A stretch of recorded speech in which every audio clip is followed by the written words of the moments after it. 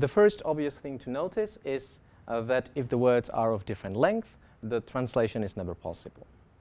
And then, for words that are of the same length, we process them letter by letter. We can model this problem as a directed graph on letters.